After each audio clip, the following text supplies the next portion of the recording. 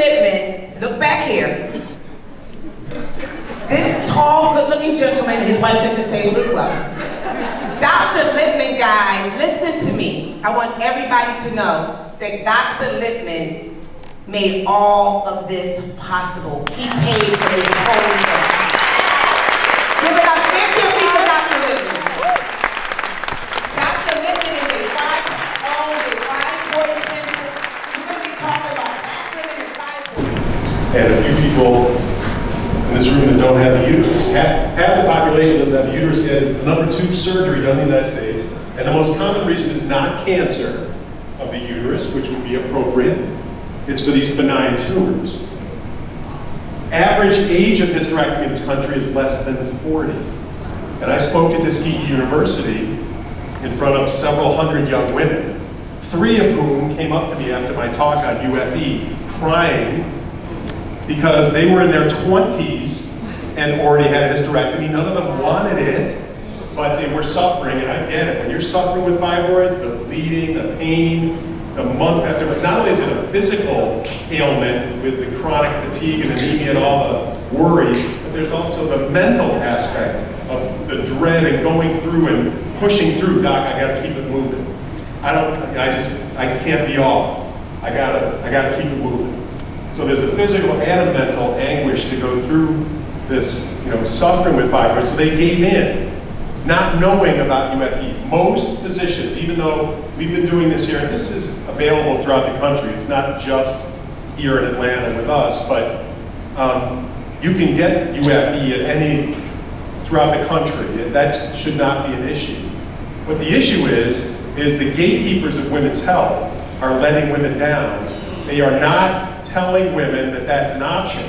They're only giving the surgical options, and women are entitled to know all the options. How are you going to make the best choice for what you want if you're only given the surgical choices? So naturally, a number of women choose hysterectomy because that's the only option on the table, and they're tired of suffering.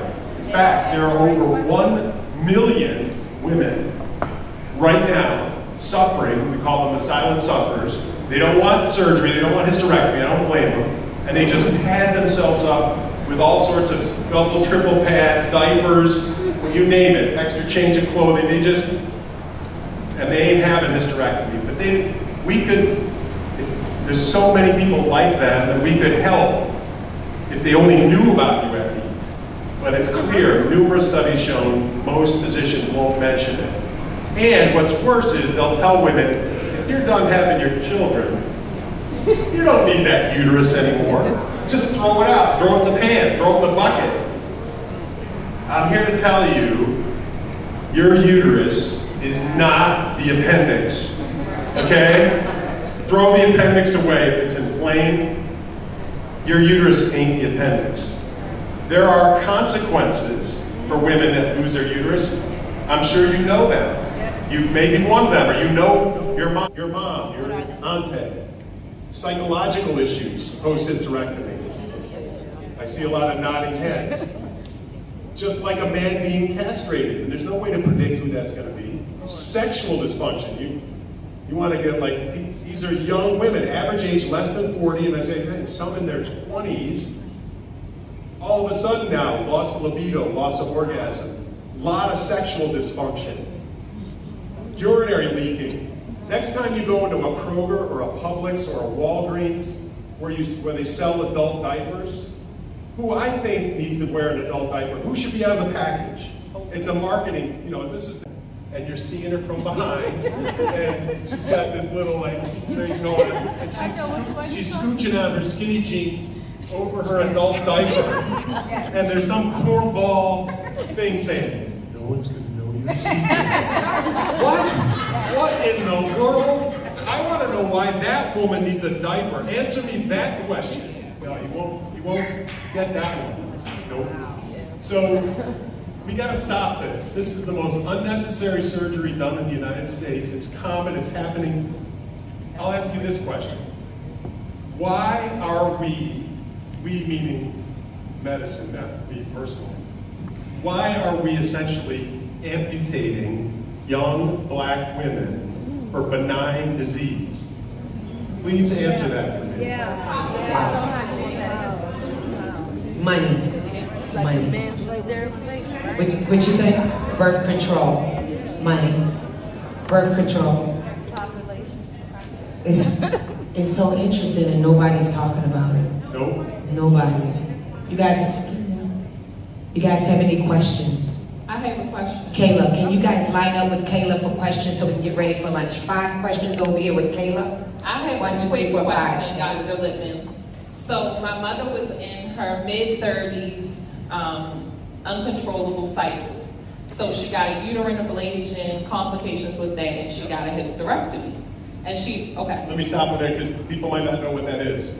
So, Kayla, you said a uterine ablation. An ablation is a procedure where you burn, typically, or sometimes freeze, but typically burn the lining of a woman's uterus. And there are 2 types of bleeding. There are the causes of bleeding that are due to something structural in the uterus. Fibroids being number 1. Fibroids is the most common reason why women have heavy periods. So there are structural causes of heavy bleeding, fibroids being the number 1. And then there are these non-structural causes, much less common, like thyroid disease or polycystic ovarian syndrome or other ovulatory dysfunction or bleeding disorders. Those are much less common. And that's why people that know me know that I'll talk to anybody to listen. We go all over talking to women's groups, African American groups, sororities. I was at Tuskegee. I've been all over the area talking about this. We just need to share this information. A lot of times there's a fair amount of period shame, and that plays into this, that there's a period shame that we have to get over, or we just don't talk about periods in our family. You gotta talk about it. You gotta talk about it. Mothers, daughters, aunties, everyone's gotta talk about it, and information is power, and so share this information with everyone. Social media is a great way to do that. This fibroid conversation is serious to me. Raise your hand if you've had fibroids. Raise your hand if you've had fibroid surgery. Raise your hand if your fibroids have come back. Raise your hands if they told you as you get older, the fibroids would disappear. Yeah, we got a lot of things to unpack. Yes. 30,000 women instead of 30 million women. It gets $94 million in research. Over $3,000 per person. So you get a condition that affects African American women, and a lot of other women too, 50 cents. Versus this relatively rare condition, cystic fibrosis, that affects primarily Caucasian women, getting $3 grand per person affected. So first off, we gotta fix that. We gotta find out where fibroids come from. But once fibroids come on the scene, we know they grow with estrogen. Now, estrogen, that's why fibroids can grow rapidly during a pregnancy and why they tend not to be an issue for most women when they're in menopause. So estrogen is key. Now, hormones are pervasive in the food supply, even in the water, unfortunately. So you said diet. Yes, because the more body fat you have on you, estrogen is stored and produced in fat. So that's one of the reasons. In general, African American women have more body fat on them than other racial groups. And it's one of the things we can try to do something about, because if you can because everybody knows what their ideal body weight should be for their frame. No one's saying you gotta be skinny, you don't. But everybody kind of knows what that ideal weight is, and if you can get to that ideal weight, lose that excess body fat, you will improve your fibroid symptoms. You'll also improve your cardiovascular health. Because one thing is, we need you all to be here. And there's nothing more important than your health, period. So you can work on your fibroid health at the same time you're improving your overall cardiovascular health. One other thing that's really important that's not talked about very often, vitamin D. Vitamin D is so important. Technically it's not a vitamin, it's really a hormone, but be that as it may, only 10% of African American men or women have adequate vitamin D. It is the most powerful anti-fibroid growth entity that we have. And so if you only 10% have adequate vitamin D, you're going to have fibroid issues. Whereas if you have a normal vitamin D, you are much less likely to suffer with fibroids. But I'm going to keep saying, even with menopause, I just believe that a lot of it, I hate to say it, I never went through flashes or anything, but my doctor told me it was in my diet. Hormones, chickens have hormones, the dairy products. Change your diet first, right? And foremost, meat. Y'all still eating spare ribs in the South. Hormone-rich foods like red meat, non-organic chicken, dairy.